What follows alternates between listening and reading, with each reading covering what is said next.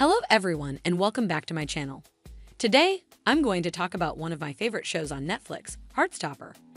If you haven't watched it yet, you're missing out on a sweet and heartwarming story about two high school boys who fall in love.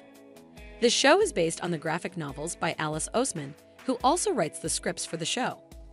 The second season of Heartstopper just came out on August 3rd, and before continue, I request you to subscribe our channel and press on the bell icon button for new videos notifications on time. It was amazing. It followed Nick and Charlie as they faced new challenges in their relationship, such as coming out to their families, dealing with homophobia, and supporting their friends. But the season also had a lot of cute and funny moments, like Nick's birthday party, Charlie's band audition, and their trip to Paris.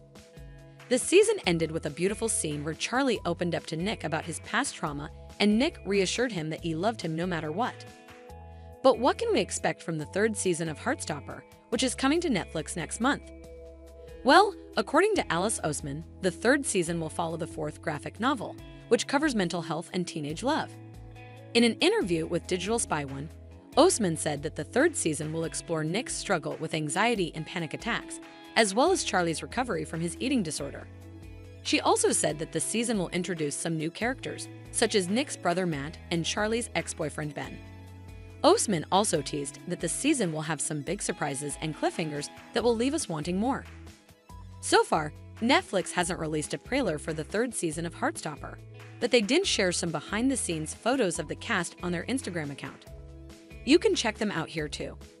The photos show Nick and Charlie looking happy and cozy together, as well as some glimpses of their friends and family. The photos also reveal some of the locations where the season was filmed, such as a beach, a forest, and a carnival.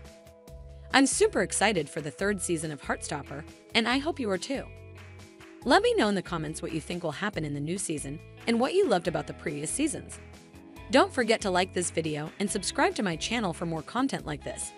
Thanks for watching and see you next time.